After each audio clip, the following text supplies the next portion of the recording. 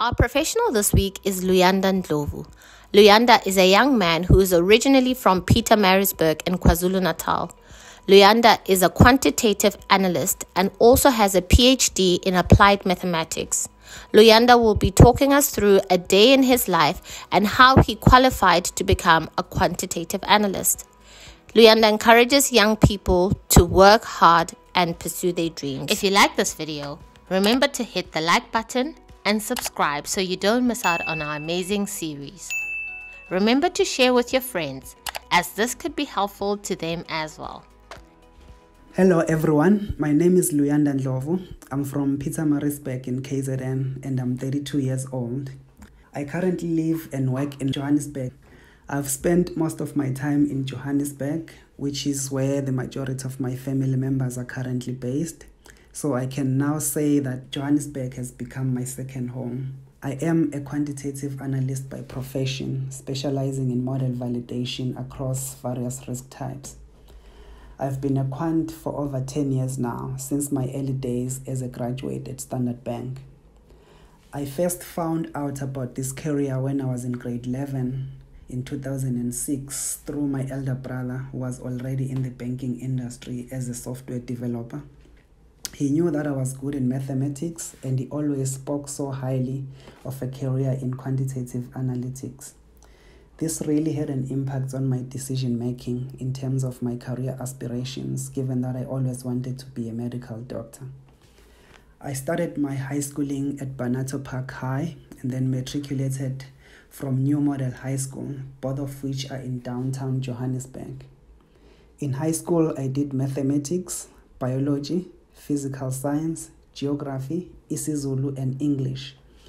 The reason why I chose these subjects is mainly because I was doing well in them and also that I wanted to do a science degree at university, in which I was made aware that these subjects are a prerequisite. My top 3 marks in high school always came from mathematics, isiZulu, and physical science.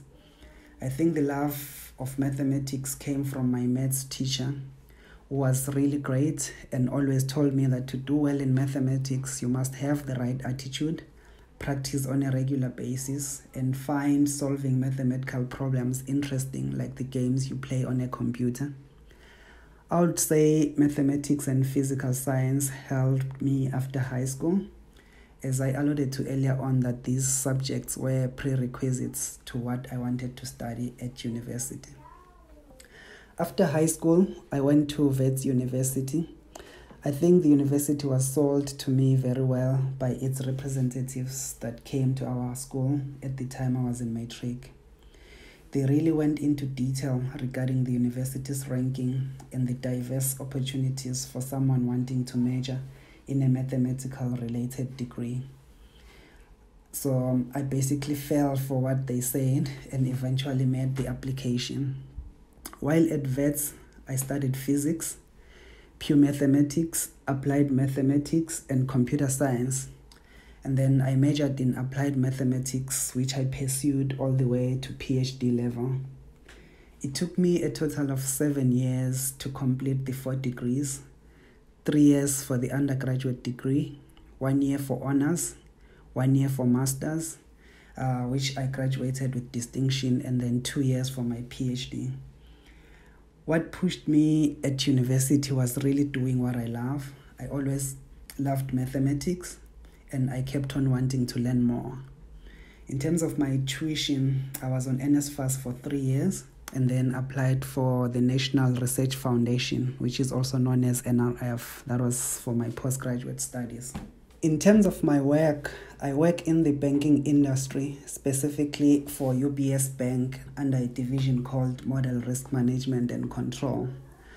I'm responsible for ensuring that all models used in the organization are of high quality and that model risk is well managed. In quantitative analytics, a model is basically a tool that takes in inputs in the form of data, processes the data using mathematical and statistical processes, and then produces an output that can be used to make business decisions. And these business decisions really range from credit decisioning, fraud detection, pricing, and many others. Given the complexities and uncertainties that come with such models, you can imagine that any failure can have a detrimental effect on the business. So my job is to ensure that these models are developed using well-established methodologies and that they follow proper governance, which is very important to ensure that business decisions are made using correct models and that they remain fit for purpose. So on a daily basis, in the morning, I work on sampling and reviewing model updates that have been initiated across the bank over the previous month. We have more than 2,000 models that are used to run the bank. So my sampling has to really focus on material and high-risk models, not neglecting the immaterial models, of course. My afternoon sessions focus mainly on documenting findings and review outcomes, which I then present at specific model committees. What I like about my career is that the learnings never end. There is always new techniques or methodologies that are developed globally to build financial models.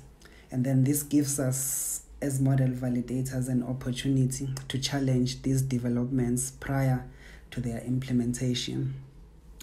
What I don't like about my career is that it's hard to close a computer and spend time with family, as there is always something that will keep you interested for longer hours. However, I can say that this is what I expected based on my previous consultations about the career, particularly at university career fairs. So there is really nothing surprising at all. In terms of salary, the current average starting salary for a quant is around 850,000 Rand as at January 2023. And I'm confidently saying this as I was in management back in South Africa. And with experience, the salary really grows exponentially. When I started working as a graduate in 2013, part of my first pay went to my sister, who raised me, and I spent the rest on a mini holiday, or short left as we call it back home in South Africa.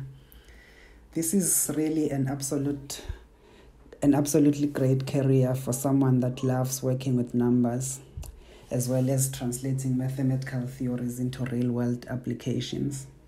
As a quant, the sky is really the limit. There are various opportunities in the banking industry, insurance, and consulting firms.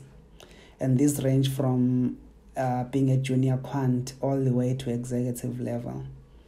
My dream is one day to go back to academia, where I will introduce courses that are bespoke to a career as a quant, which I think this will be very useful to ensure that this so-called scarce skill set is made available.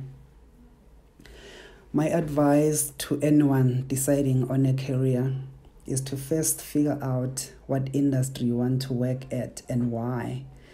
Also utilize the graduate programs, as they provide rotations in various divisions within an organization, which I really find it very helpful in setting up one's career. Finally, I would like to leave you with this message. Work harder than yesterday if you want a different tomorrow. Thank you for your time and all the best.